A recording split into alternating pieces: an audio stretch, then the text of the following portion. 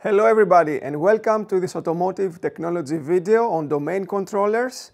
Today we have a very exciting topic. We will talk about eye diagram measurement on high-speed digital interfaces, and we will focus on PCI Express Generation 3 that you will find in today's domain controllers for the automotive.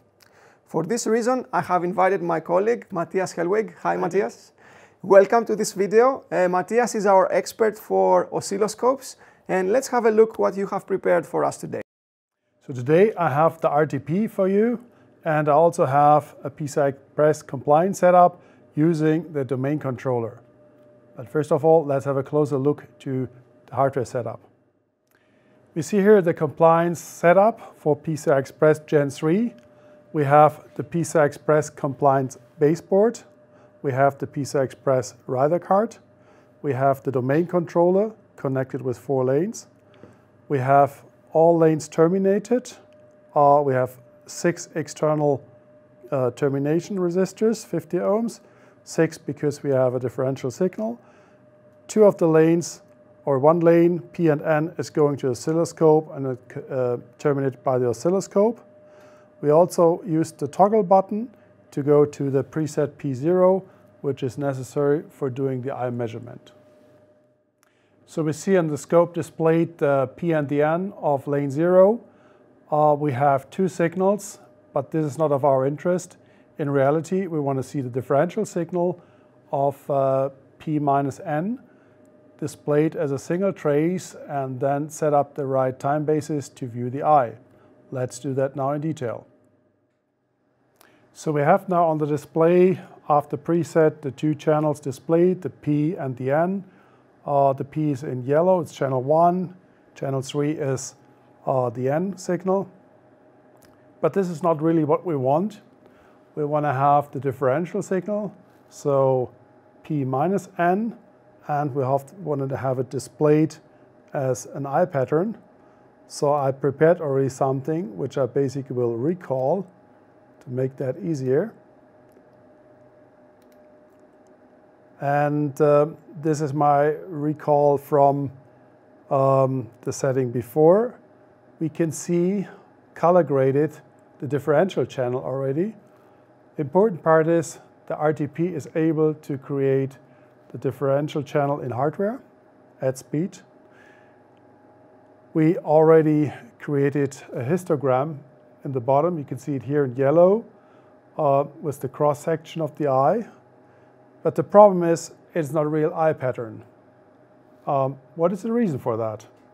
The reason is that we don't have the right trigger condition. We have an edge trigger. So a couple of people would say, okay, can we change that to both edges? We can do that. It looks already much more like an eye pattern. But something very specific I'd like to point out. The eye pattern, if you do it this way, will change depending on the trigger point. You don't believe me? Let's have a look. So what I will do, I will shift the whole setup a little bit, and let's take 2 UIs, which is 250 picoseconds, adding that as a shift. So once I've done that, I move the trigger point to the left. And now I see the eye pattern here, but now I see the problem that the histogram changed. I can change it, shift it more. The histogram will be always different. So this is a problem that you cannot work really with an edge trigger for creating your eye pattern. What you need is an eye pattern tool, or you need a hardware CDR trigger that basically is able to do the right trigger. And this will give you a consistent eye regardless what the shift in time is. Let's have a look at that. I also prepared a setup here. I just do the recall.